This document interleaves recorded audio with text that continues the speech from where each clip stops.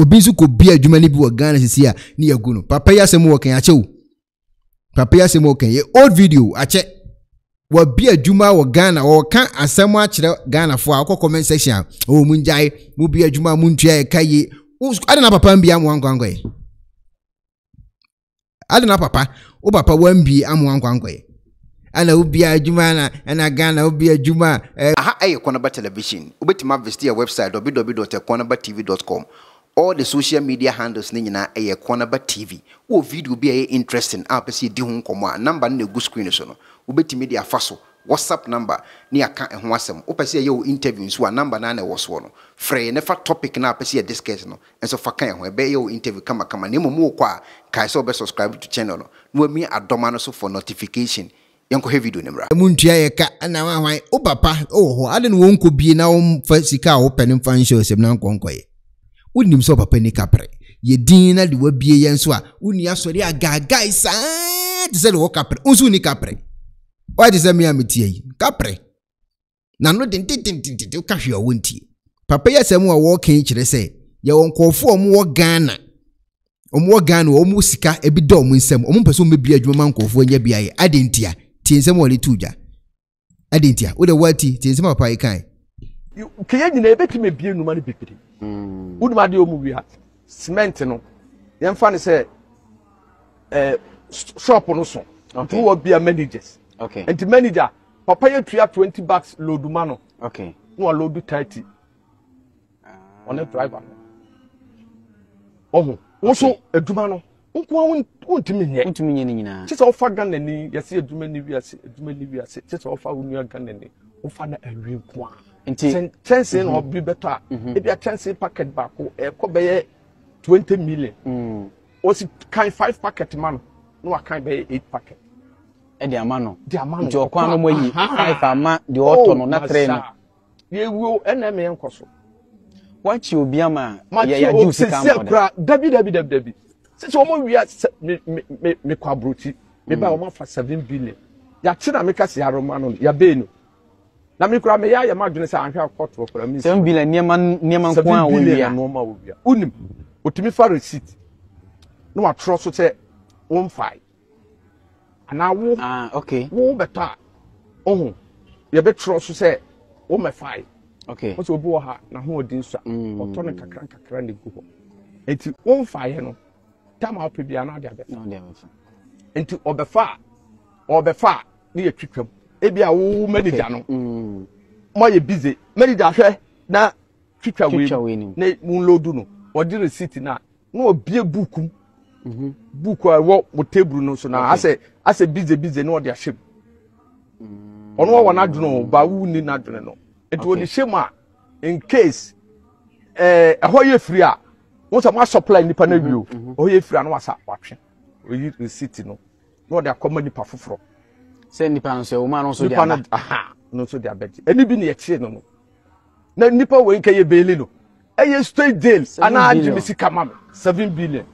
ya beli no enti we enne what court no ga ye me tumi yire fo se opa o mi njai na o man no dia ya na ti se ade na wo ye to maintain as a bia to control sanity so so na wo hu se wodi se book mu afa na wo so be fa ho adwene se obi aba wa be hwe se wo be ye ba dwuma no so a undimi nyina enti Ghana for no ya boy ho abro obaboa ma dwuma na nini na ne nua bi a be hwe mu no onye enti ne wa mi dwuma na unya na otu ba bi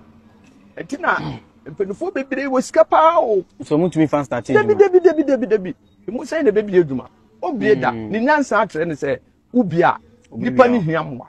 ene wo bie se o metna no ba o kwatra no o kokoro fom eto na so mie kura ene o de beto treasure bowl so de begu ni demo ne wo no ano na filling station so made in wia filling station so o mu wia me ama calculator ena ye tua ska filling station ye tua from where okay da be sabre mpo na nye gwe na ye kofobia enu mu yetu okay tua that they make be 7-6 years okay you tua 2.6 billion at that time ode mia ma calculator akofa diesel no eba okofa ya oba no wamfa medu otono ni nyina ma obi no jakai no up to now you driver ni bi oye boase ni wow can now they go fuel na ba every need there Ghana need there masa umbie dwuma da unim nyansa ba unyansa na bia kam ubie dwuma na obo hu say yes Ghana fo be bie wadwuma ma wa obobo wonsem wa tonfo ni nyina jaka no sikwan boase ni o up to now wa mba boase bi no se fuel se be 2.6 billion o te masalati so your boase ni ubi masalati ubusa on better eti diesel o edienyo mo bewia eti ye wo issues pa but sometimes why you filling station every o kasa wo ton a na wo du sikato obi kasa wo ye kofi ni ehia no na o ton ni Japan but ye wo how dwedifo nyina enya media fosunko dwedini bia wo how ye bre masa wo ye yi mi free hospital makoda hot 3 weeks o me ba Monday ya amanfo ho pressure enti who ye business a better but media can me too before say obi abeye business on but not too much okay you betimi no yire nko control won hia nipa bebre men for obi baba bodam awukura boa no no mo because obi ya wo body nka bodam no obi wa bie no obama wo dinka bodam twede ye kai obi 2.5 billion for kofa dizebra filling station what kesi ni hokra ye burbe ye 10 nko wa tam sika na eko enti ye 10 no eko mu nkuye isi now enti wo mbie adwuma no a ye better but obi nso pe no obi bia fine obi awia no obi hu challenge no because obi ya na wo chi na enko hwe e na wan chi no so a wa fa sika no say your business say wo ton wo dan ana wo ton wo na de kotia to all young people fu sisia no opese obi adwuma de na wo se wo ye so opese be ya opese obi adwuma de wo fem no opese obi adwuma eye better say obi adwuma eye sene say e bia sabi wo be ya abanye adwuma okay sabanye adwuma wo be ya e be chain business no e bia na ensensem bebre ensensem bebre ni mu dia on to wa wo business okay enti de me kan say we ya ban adwuma kra try say obesa bi business ba u bia na wo tap okay we need time there the audition is an any despite bibia obobo form obobo form kesipan big time pa because me wo job ye ni mo ma wo mo wakasi na ewia wo ma to sesi nyina woni obi a workers bi ewia na dwuma egu bebre ebi hen high me store bako high me store ye chi ye die ono no otono tiles okay floor tile de bia no wakasi na ti 20 million na masa 20 million ye ti be bosumi miensa obegina he ebi kura wa betimu ne den 20 million 20 million a day e wa haya me filling station opposite store so na otono tiles o de opa uduro buza say he ne tono tiles no wo se ni fie wura se ne unbelievable wo ti no masa tete wo kasa wo kan be bibia ho enti edwadie ni de wo bedi a le tete ka wa kasa me ahyase de bo a me ne ye me ne me yere me sole a me yere te ho kosu a ye kan me ne me yere me sole a te ho hardware say ye kan me konkran kwa so a me yere ho okay we ni ho a we ho we ni ho a we ho adwuma ne ye bebere na ye say we beboa ye wo articulator miensa articulator miensa wo be de ni wo twa so ho wo store be ye na ye numu ensia wo be de na wo nkwa warane okay me kai kura wo makura sai tuta enti ye nsem bebere enti de mi tu ankura no fo no se anade okuta kakra no se on bie adwuma wo se aban adwuma no e ho den kakra okay ene ho nya den kura wo bie wudi a eye se wa wo ye woga wa wo ye wo director since obekwa kwahye obi ase as a director but ehia ni da ho okay oso wo sole a wo yere tena ho wo yere firi ho na wo ho na obusu ni so e obusu ni ne obusu ni de onye experience me twatro me experience a me wona me ka okay ene de me namfofo na fam okay ena when you sorry na yete Ghana ne nkofo kam adwuma ni Ghana nanado adwuma ni Ghana won so a wotie me awo abruchi we de Ghana fo ne yemfa so momfo plane ko abruchi ho de nti omo nte ase wa abrochire nso ni important pa se enye president ene bi adwuma unim de mekan nyem na meka ahye wa no unim pa se adwuma ye wa ha yi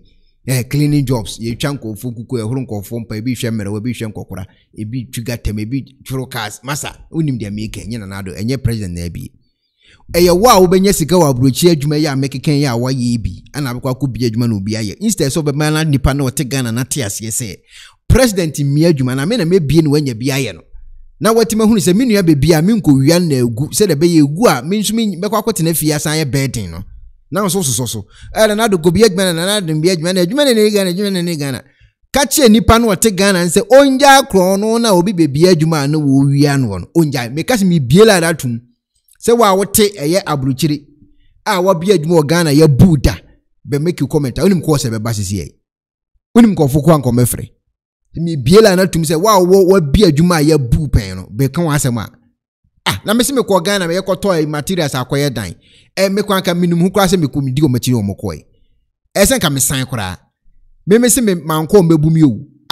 me bia me no makwa yakogina shop na yekoto ni ma me gina ho a me gina ho se yebu mi tan be tre kra chense de na mini ho no mini ho mpo no mini ho kra no me se chense de na mini ho no me gina ho a me ye nkonta me chen kofo nse o ade me ntoni se metoni se me se me gina ho me ya na me gina ho because akwane list of the buy na me se ne boarding itinya ade a me de metima asososo ana se metima ye so ati asinti me se obi me ba na yakwa akototo sa ne o ma na okekeka no ana me de me hwehwe ni mudi akwane chikoi me se nka me nsan ade na ode bra me on list na ye be 10,000 sen me ko ekwane be 25,000 me gina ho physical yes obi na me gina ho physical ye bu me correct one masa money we mu na enka sa asem no no monte ase say ye ne ye ba be bie no manya bia ye na enye se na nadu ne nko bie no na nadu nko bie na ho nkonko ye de ye ne ye ba be bie na wo wanya bia ye uni kapre ntiro wo kapre no ba be bie enko wia no na wia na wo bie bie wan bie bie me kombete wo ye case close na no mo senti ase instead say boys be two boys for no mo te won la no mo to ayampia wonso wa wo to ayampia wo bie adwuma bia Ghana wo uni important pass abruchin so aten so aban adwuma nya no bi na ye kanu kura che boys na boys senti ase a bui we mu nyina so ye nkremofo ne kristofo ena ye sa die we wo hu komfo te bank da we dem won fam ko wo hu komfo wa ko Barclays bank wo se komfo se die gunu ko mo kan sika da komfo ntena bank wo hu komfo oye doctor wo Ghana ho a komfo no edi ne se die gunu ko mu a oye yes next wo hu doctor oye komfo Ghana ho da wo hu komfo wo Ghana omo baby eton cement anase eton iron rods comfort ya no le se die gunu ko mu to no comfort na be ya iron rods na mada eye nkremofo ne akisofo ya na edi se adwuma yan kan okrenche ni panti asese masa saa die na ede akatakata ni edi buyi nua ni nja ni asem fa na asem ko na asem enye no ani okoka oni aso wonti ase ni wadwa yedi diwa na oka yedi diwo yonko on news a oni ama wose obi be bia adwuma mu wafo obi amuna bodam na so obi ni adwuma bodam de bua nipa kro no bodam asem na papa na kan dangerous pa umbi adwuma da unim nyansa ba unyansa na bia kam ubi adwuma na obo hu say yes kanafo be bia wadwuma ma wa obobo wonsem watonfo ati ase o make it come sister o say Ghana fo wanga say Ghana ni Ghana fo de say Ghana nyina Ghana fo nyina we hu komo na mundi enkyere boys ne say masa munja gaga ni demonstration ni yakofa wi aboyu na we emfa ni besi ale say aban foforo be san aba je wo agimi a wagimi onim nyansa ye hia ni abe hia no be iska ni because agimi fo ne dos ne nyansa fo sana system ne tie ti mo ni ante ase se woni kapre no o ma na ni na ho na obi bia adwuma kwotena no ama ni nko wia no wo ka oni ante ase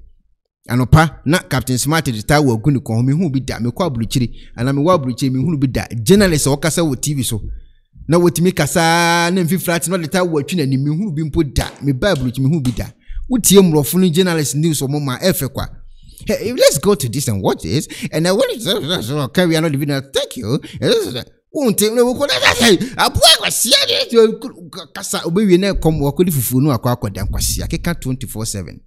mun kan sam nkire nkwadan se masa muani na ho na mu adwene mu mie na obi bia adwuma nkugu no on de da bi osem fu saa 27 medidi papa bobo ase aha ya Ekuonaba television mesremu se mo like mo be share na mo mia adom nsama ye Send a Ekuonaba transfer. Or bad life for no more. Pia. Hello, Ebusiafo. So, Pesifita Asracha or Dofodie, and they're not for Hokodom unique laser whitening. Unique laser whitening. Our toothpaste to strong quan. What did you choose? Say, and ma was saying a fita. Na eye fita non sono. Na a ye and carbonate beer a wo no mu beer. Any tea stain, coffee stain, smoking stain, beer. Unique laser whitening product. Ebe yini nyina free swama o kama. The oba say utu so na o de bi egu o brush do so. Na o de atwitwe so ne so nyina kama. O hwia and huhuru wenum jano wenum saa. Into for unique laser whitening. I was 07999792330. Unique laser whitening. Or say muni seso.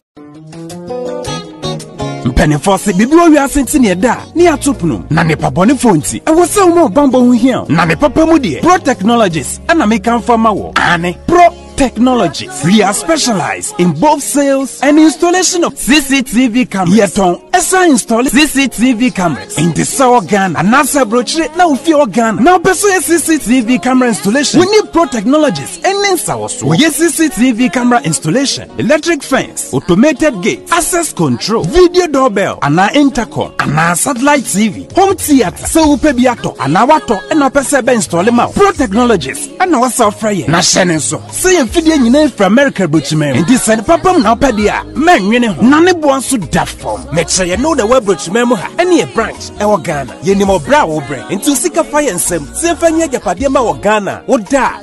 Na near tenese. Yes, general construction. So web Bruchman na peso si fi o Ghana. E dan plan bi o peso si. Se wa sha se dada. Anafe na peso si. Plan bia. Ye besi ama. Eno echi so yen solar power. Ana bamba ho nsensem bi ade. Woni ye ni nsa wo so. Ne esanso ye smart home. Abẹ fun fidie bi apese hyehyẹ e wo fie. Ana wa twuma mo de ma wo. Woni ye ni nsa wo so. We are just a call away. Ne esanso wa dan de ma han. Ana ofre brochire bedu Ghana. Na wo pe full house, room ana apartment ahan. For short term ana long term. Ye be ma obiane border form. Na bamba ho nsem de. Manwene ho. Enna ye interior decoration. So wasi fie na wie. Ana ye su fie na ma no. Ye sign decoration. Ye be siesie fie ana office so e dia ma. Eno e so tom fidie bi. Na wo ho kwan fa so install. Ana ne settings ye beye e dia ma. Ewo Ghana ubehu yen. Wo mre ofra denta e de wani ache dodoa. Ubehu ye ewo ahye. Ye ne Emalin Pharmacy e na wo the same building. For information or WhatsApp 401-7570-300 and a plus 401-6992-254. Pro Technologies. We have the solutions for your security and home entertainment needs at affordable prices.